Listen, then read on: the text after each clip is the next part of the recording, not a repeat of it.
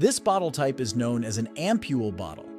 Usually, a nurse will score the neck of the bottle with a file and then snap it open, resulting in glass fragments.